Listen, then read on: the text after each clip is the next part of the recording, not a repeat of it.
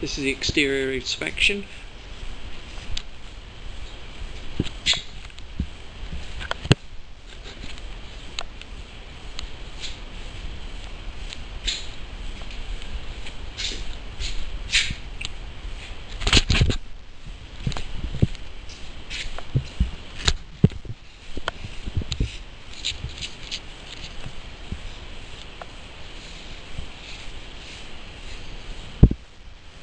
Well, the caulking beads around the windows is not thick enough. It's too thin. It's going to deteriorate quickly. Probably need to think about having that repaired.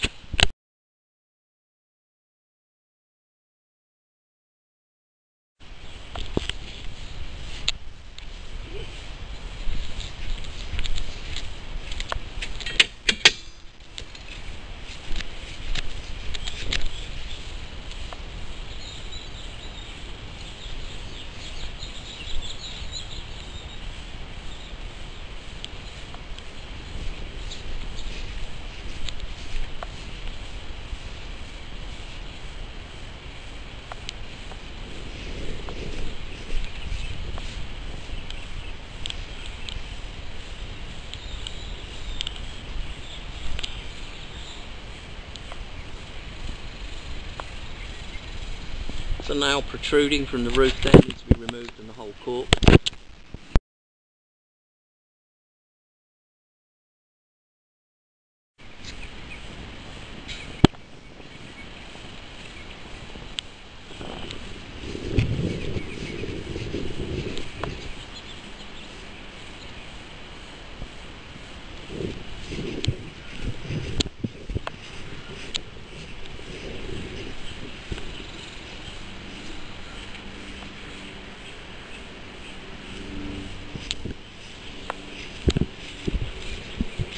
We're at the front elevation. We've got a lot of mortar missing from a mortar joint at the windows sill here.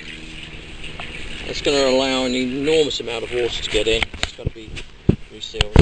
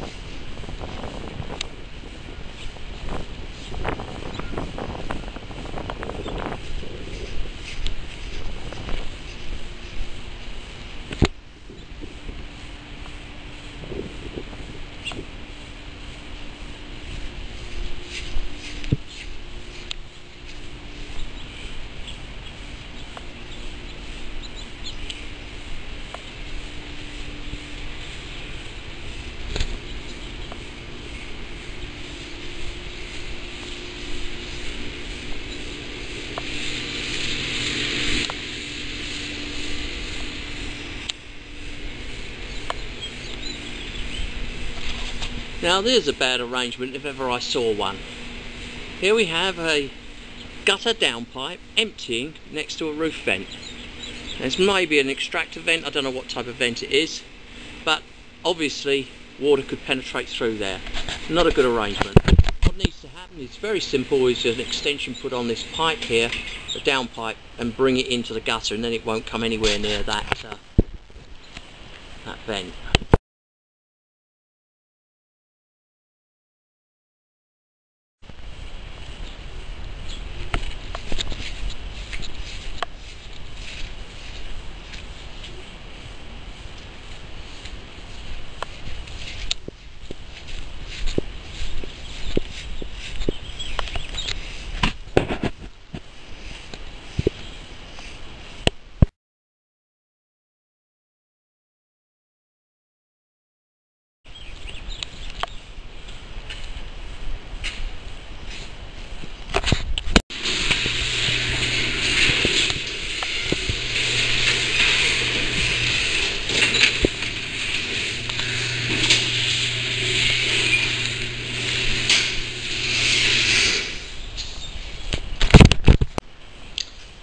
driveway slopes away from the garage. No apparent cracks or breaks in the concrete. Grading around the building is pretty okay. Could do with being a bit higher on this elevation here, but actually it was how the builder built it and the city accepted it. As long as it slopes, I think, is the main rule. What it actually says in the code, not that it means much, but it says in the code it should come to about 4 to 6 inches from the top of the foundation. Never does. Okay, we're here at the rear elevation. Grading looks good.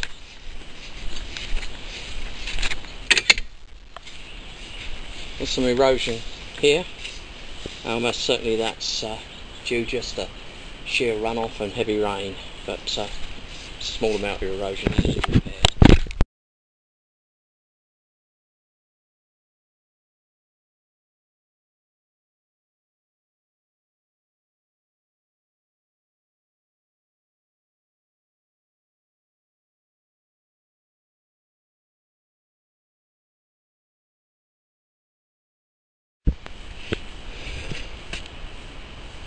Attic access.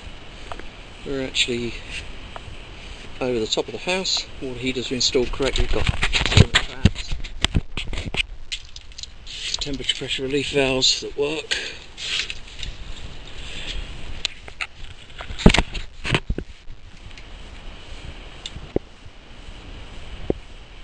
Some signs of rust, but no great deal of rust.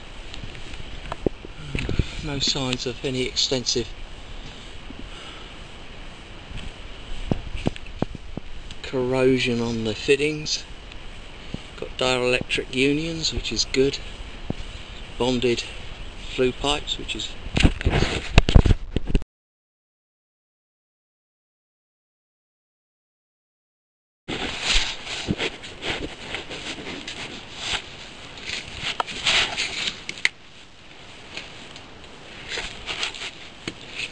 Don't want to be doing anything.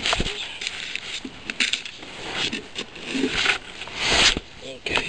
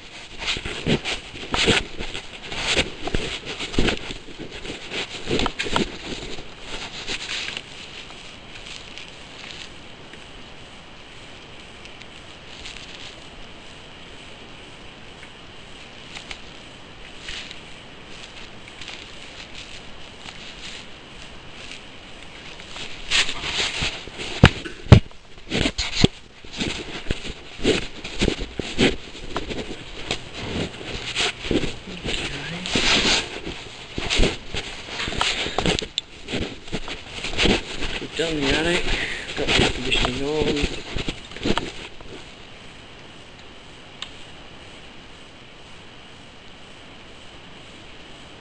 We did the grading, roof covering materials, roof structure, ceilings.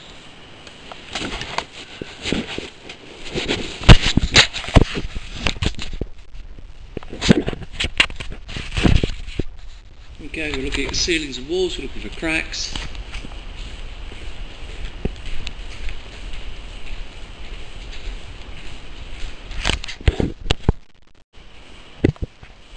Ceilings and walls, looking for cracks. There's no sign of any cracking in the walls externally. I'll check it inside to see if we've got anything going on in here.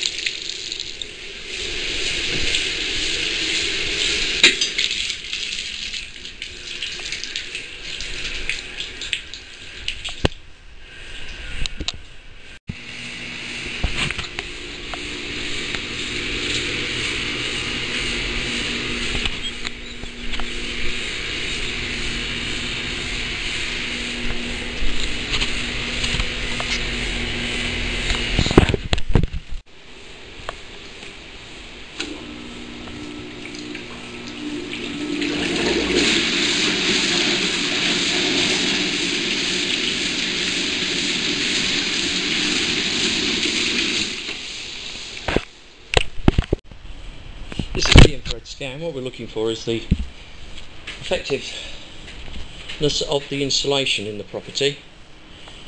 And what we can see here, and you can see it on the infrared camera, I'm videoing it, it's easier for you to see it if I use a video. You see the bright lines there, well, they are the studs. And the bright window is the window.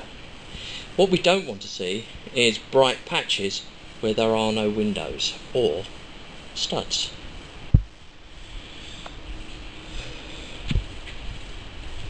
You can see here we've got the cooling from the vent. It's cooling the wall. We're in the media room. All looks pretty good.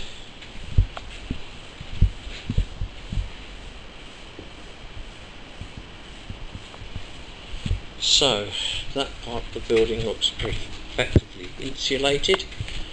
I'm going to look at the far side here. Again, you see bright patches which are windows, lights. All looks good here. We have a bedroom here. The area where insulation is missed is on the edges, at the walls to the outside. See here it's very bright, it's because the sunlight's on it and the stud is heating up.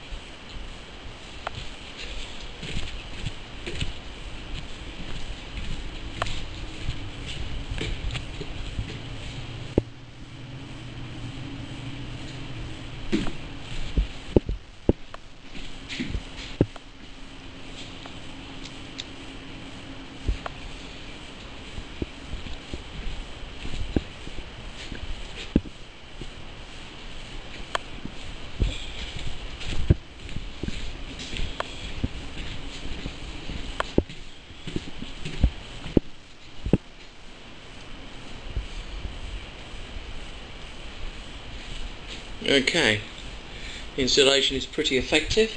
It's about 18 inches of insulation up there, which is good level.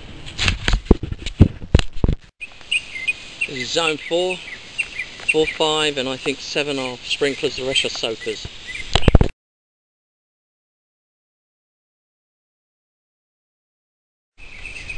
Zone 5, front right yard. Zone 7, sprinklers, rear yard. All remaining irrigation system is soaker hoses.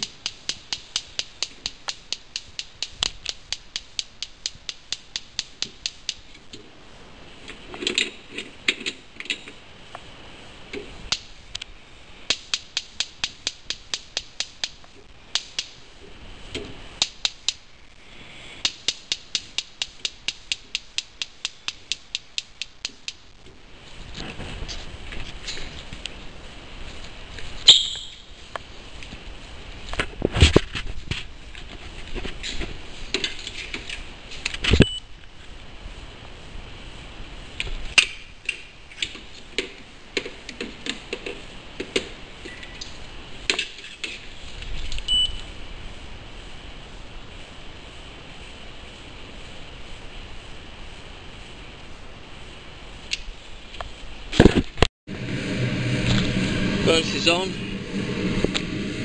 We can't view the flame, it's in a screwed cover panel. I'll assure you that's running because it's hot. The flue is hot.